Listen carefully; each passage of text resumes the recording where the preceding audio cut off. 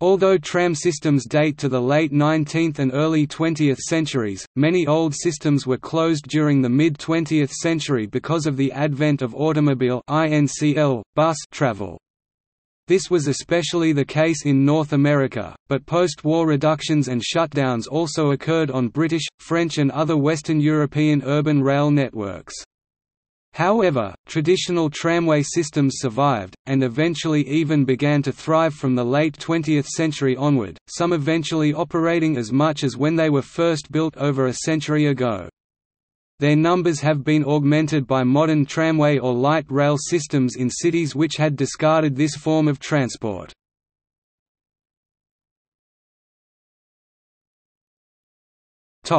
Europe. Much tramway infrastructure was lost during the mid-20th century in many European cities, although not on the same scale as in other parts of the world, such as North America. Most of Eastern Europe retained tramway systems until recently, but some cities are reconsidering their transport priorities. Some Western European cities are rehabilitating, upgrading, expanding and reconstructing old tramway lines, and many Western European towns and cities are building new tram lines.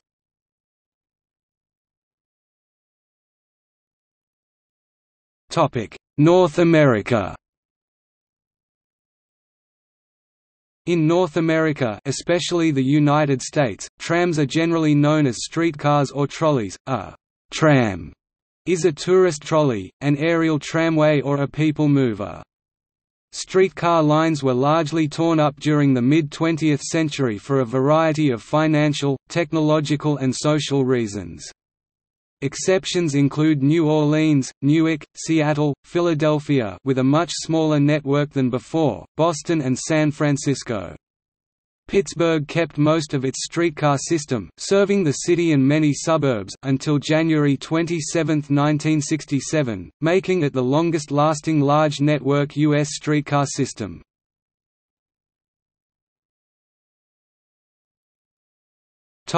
Canada. Most of the country's streetcar systems disappeared after World War II, giving way to buses. Windsor 1937, Kitchener Public Utilities Commission 1946, North Vancouver 1947, Nova Scotia Light and Power Company Limited, Halifax 1949, Edmonton Radial Railway, Saskatoon Municipal Railway and Hamilton Street Railway 1951, Vancouver 1955, Ottawa Transportation Commission and Montreal Tramways Company 1959. Toronto's system grew with the abandonment of streetcar operations in the United States and the rest of Canada, as the Toronto Transit Commission purchased cars from many former operators. The Toronto system grew to become the largest streetcar system in the Americas. During the late 20th century, several cities installed light rail systems partially along the same corridors as the streetcars. Some have restored their old streetcars and run them as a heritage ride for tourists. An example is the Vancouver Downtown Historic Railway.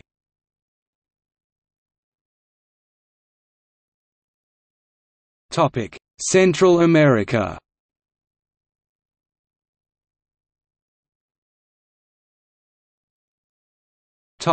Panama.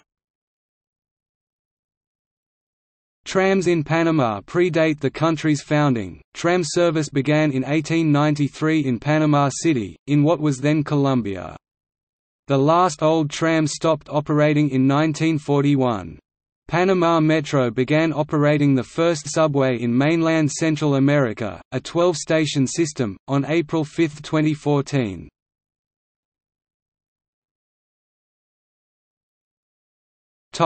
Guatemala. Metro Rail is the name given to the light rail system proposed for Guatemala City.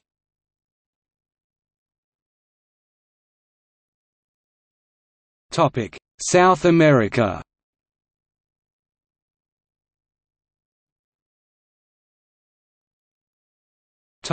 Argentina.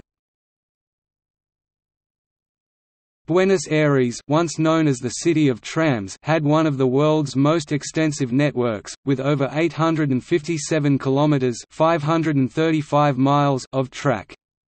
Most of it was dismantled during the 1960s in favor of bus transportation. The Anglo-Argentine Tramways Company opened Latin America's first underground tram system, Subte Line A, in 1913. The original route was underground and at street level until 1926, and pantograph cars—built by La Brugeoise in Belgium, had low doors at the ends for boarding from the street and high doors in the middle for boarding from a tunnel platform. Subte Line A is arguably one of the continent's first light metros. The vintage carriages without the end doors remained in operation until 2013. Using Line A's surface non-revenue tracks in the Caballito neighborhood, the Asociación Amigos del Tranvía, Friends of the Tramway Association, operates a heritage streetcar service with restored tram and metro cars on weekends and holidays from the Polvorin workshop. The Tren de la Costa coastal train, a light rail service running on a right-of-way formerly used from 1891 to 1961, began in 1995. Serving tourists and commuters, it runs from the northern suburbs of Buenos Aires to Tigre along the Paraná River for about 15 kilometers (9.3 miles). The Premetro E2 operates as a feeder at the end of Metro Line E in the western suburbs. In central Buenos Aires, the Tranvía del Este or Puerto Madero tramway was an experimental tramway which operated on a 2-kilometer (1.2 miles) route in the Puerto Madero district from 2007 to 2012 with a single-car Alstom Citadis tram, 2 cars during the first year, on loan from Madrid. Planned extensions did not come to fruition, and low ridership led to a decision to discontinue service. The 12.6 kilometers (7.8 miles) Metrotranvía Mendoza light rail opened for regular service in the city of Mendoza in October 2012, operating on relayed tracks on a former Ferrocarril General San Martin mainline right-of-way with LRVs, light rail vehicles, acquired from San Diego, California.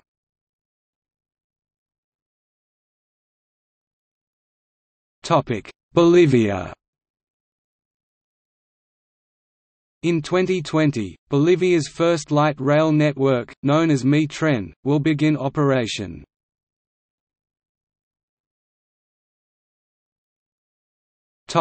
Brazil. Brazil has the largest light rail network in Latin America, with new systems under construction. Rio de Janeiro has the largest system, with 3 lines, 42 stations and 30 kilometers (19 miles) of rail lines. Santos, Maceió, Fortaleza, Recife, Cariri, Sobral and Cuiabá also have light rail. The city of Santos has a 12-kilometer (7.5 miles) line with 15 stations.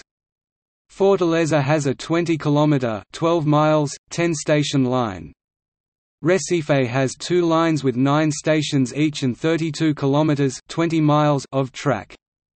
Sobral has a 12-station, 14 kilometers (8.7 miles) line.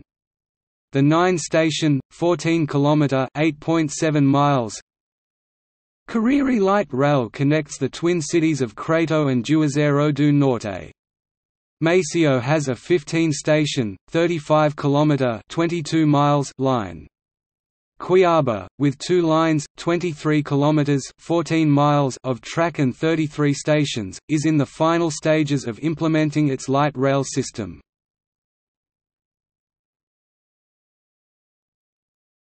Topic: Ecuador.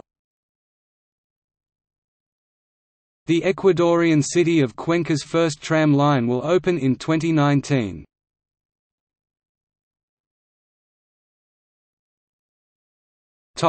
Asia. Although tram systems were well established in Asia at the start of the 20th century, they began a steady decline during the mid to late 1930s.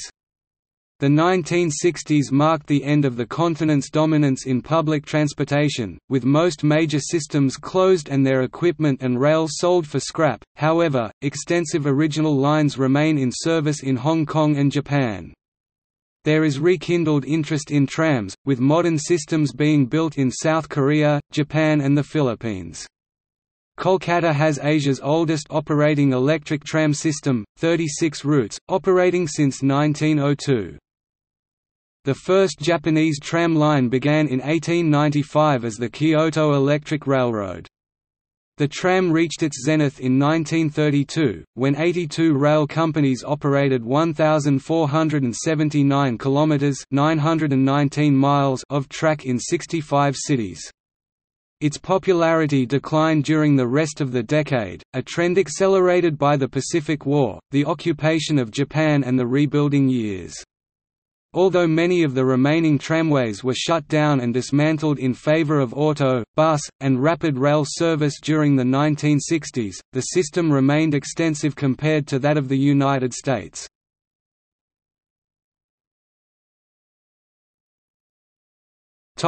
Australasia. In Australasia, trams are used extensively only in Melbourne. All other major cities largely dismantled their networks by the 1970s. Adelaide retained one line, which has been extended, and work on a new line is in progress. Sydney reintroduced tram service in 1997 on one new line, which has been extended, with a second line scheduled to open in 2019. Ballarat, Bendigo, Christchurch and Auckland have reintroduced trams as heritage operations. The Gold Coast opened the G-Link, a new light rail line, in 2014, it was extended in 2017. The G-Link is the first tram light rail line to operate in Queensland since the closure of the Brisbane tram network in 1969. In 2017, Canberra was building its first light rail line. A distinctive feature of many classic Australasian trams was their early use of a lowered central section between bogies wheel sets, intended to make passenger access easier by reducing the number of steps required to reach the inside of the vehicle.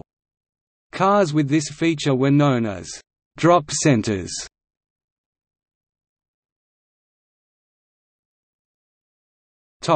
Africa.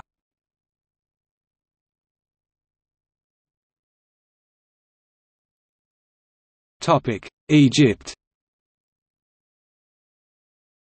Although Cairo and Alexandria have historic systems which still exist, the once extensive Cairo urban system is nearly defunct. The express tram line to and within Masr El Jadida, Heliopolis, is still in operation.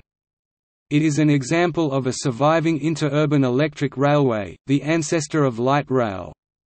A small 1970s system in the city of Helwan, 25 kilometers (16 miles) south, is still operational.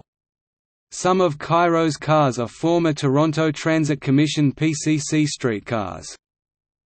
Alexandria's urban system and express routes to its eastern suburbs are still in operation. The urban system operates yellow cars, including some acquired from Copenhagen, primarily on street track. The express system Ramla routes operates three-car blue trains, including some double-deck cars, on largely reserved track.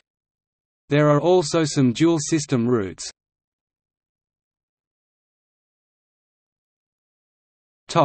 Ethiopia. In Ethiopia, construction by China Railway Group Limited was ongoing on Addis Ababa Light Rail in 2013. The Ethiopian Railway Corporation began construction of the 34.25 kilometers (21.3 miles) double-track electrified light rail project in December 2011, funded by the Export-Import Bank of China. Initially, the system would have two lines. The project was expected to take 3 years to complete, and trial operations began in early 2015.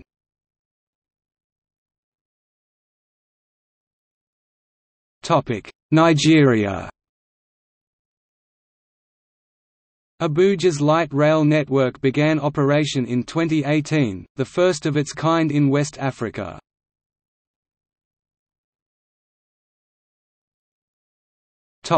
Tunisia. Tunis had traditional trams until about 1960. A new light rail line began operation in 1985, and has been followed by other systems.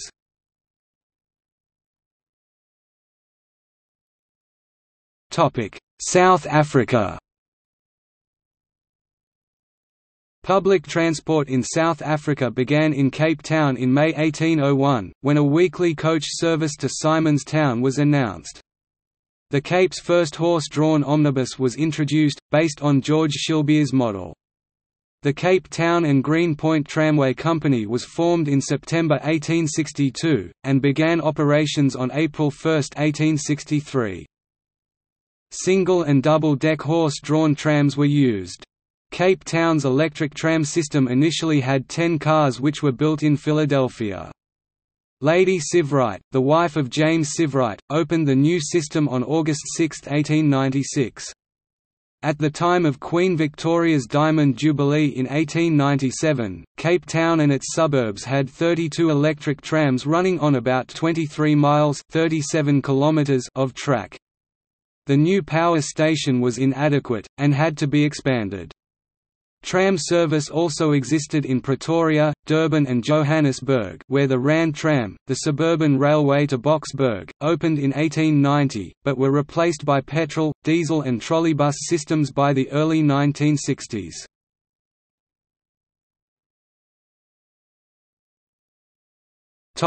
World's largest tram systems.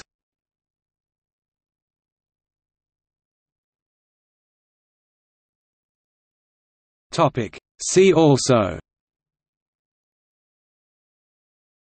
List of tram and light rail transit systems existing, regular public transit systems. List of town tramway systems includes closed systems. Notes